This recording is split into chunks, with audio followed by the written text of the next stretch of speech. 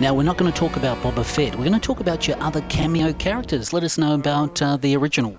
Well, the original, I played Lieutenant Shekel, because they literally had no one available to play the part. And they said, Jeremy, quick, come on, just dress up in that. What? Dress up, come on.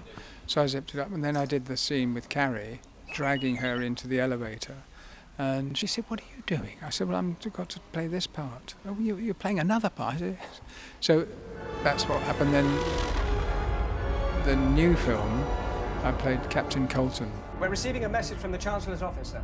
Now, when you actually came back for the prequels, did you find, of course it's enjoyable to yourself, but did you find that the other actors were enjoying seeing you again, seeing you back? Yeah, no, that's a good point. Some of the other actors, I mean, even Ewan McGregor said, oh, God, you play, because he said he didn't know me, but he said, you Boba Fett, the guy, oh, that's amazing, you know. So that was just a brief day in the studio, and they said, would you do it? And there was another part, so I ended up playing 3 parts.